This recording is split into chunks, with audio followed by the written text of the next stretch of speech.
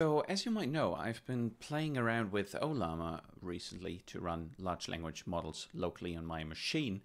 And I actually came across this blog post that shows you how you can run Sourcegraph's Cody AI code assistant locally and actually fully offline. For example, when you're on a flight and you don't have great Wi-Fi, to actually run the AI code completion and chat within VS Code. And I thought this was really cool, so I wanted to show you this. So basically, when you have Ollama installed on your machine, now ideally, CodeStrol would be nice, but the 22 billion model doesn't run so well on my old M1 MacBook Air. But actually, the Llama 3 8 billion model is quite good for both the code completion as well as the chat.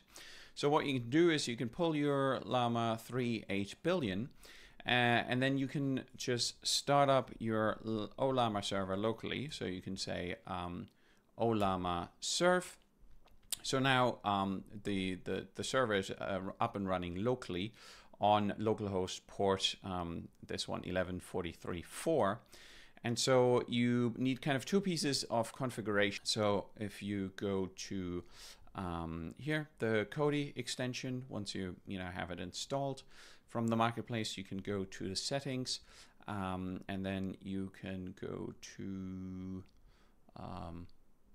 your settings, and you can just flip this around to get kind of access to all the settings here. And so basically, there's two pieces. You need this experimental Ollama for the autocomplete provider, and then the Ollama options, you put in the URL and the model, and then for Kodi dev model, so this is kind of the chat models that you want to provide. So you say provider Ollama model, again Llama 3B, and the API endpoint, and optionally you can enable this verbose debugger, which is quite useful. So if you open up the output, you can then select Kodi by Sourcegraph there. And so, yeah, actually you can see, it's running here. And so now if I say, that's it, as long as Ollama server is running in the background, this setup allows you to use both code completion and code chat features without relying on any external service or internet connection. In fact, and so you can see now that it is making a request to our Ollama server, and it will now, in the beginning, the first time it needs to load kind of the model, so that kind of needs to happen once.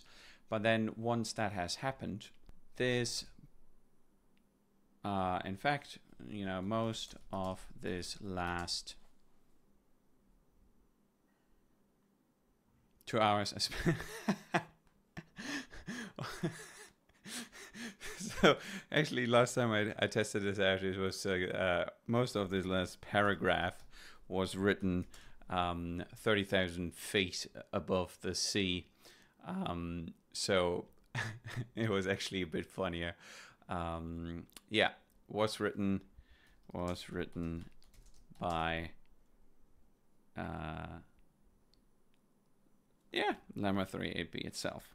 So you can see that, like, as kind of the code completion is happening here, the Ollama server is hitting the API generate. So that is kind of our completions API. Now, what we can also do is, like, we can, for example, go to like one of our Supabase. We have a bunch of examples. For example, we have like an AI edge functions example. And we can open this up.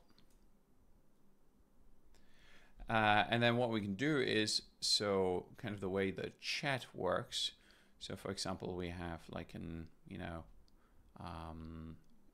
index function here. And so we can say Kodi new chat.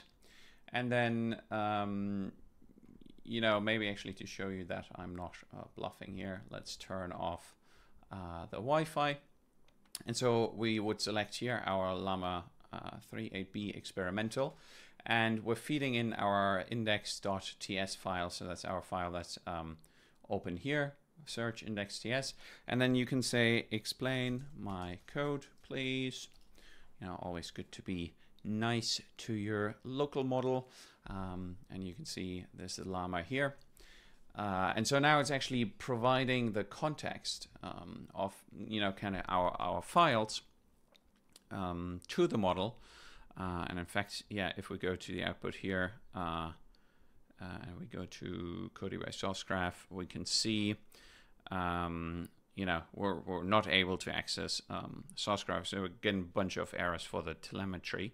But you can see that we're actually generating here locally edge function written in TypeScript, you know, import types and functions, yeah, create client, Supabase JS package, establish a connection to your Supabase database, yeah, that's correct. Database type definitions, defines the structure of your database schema, yeah, I mean, it doesn't define it, but it encodes it actually, focus on the main logic. Now, you see, this is like, you know, my Wi-Fi is off. Express a JSON payload with a search property. Yeah, that's absolutely correct. This new Supabase AI model, this line initializes an AI session model using the GTE small pre-trained model from Hugging Face. Yeah, that's that's absolutely accurate. And so you can see, so in this case, we made a request to API/chat here. Now, again, if we, you know, go back to our code, so for example here, and see here, if it, I mean, probably would have to start kind of writing some actual code. But yeah, here, so actually if error, well, I guess it kind of, yeah, you know, I would actually need to probably start writing some code. So if I were to say data, no, result dot, no, is that an array? What is the result actually? Yeah, so result is an array, and so you saw that it was now proposing to do like a for each console log.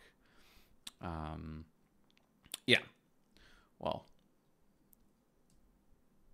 anyway, yeah, so I think like just kind of a little PSA that this is really cool. Like, you know, even if you don't have a very beefy computer, you can run kind of the Llama 3 HB, and it actually gives you, you know, pretty good results. Even like, you know, it's just writing kind of blog posts. Pretty cool. So yeah, you know, maybe try it out yourself. Let me know if you're using kind of any AI code assistant. You know, would love to hear. I only recently found this, and I think it's pretty useful. It's pretty good. I like it. All right, let me know. See you. Bye bye.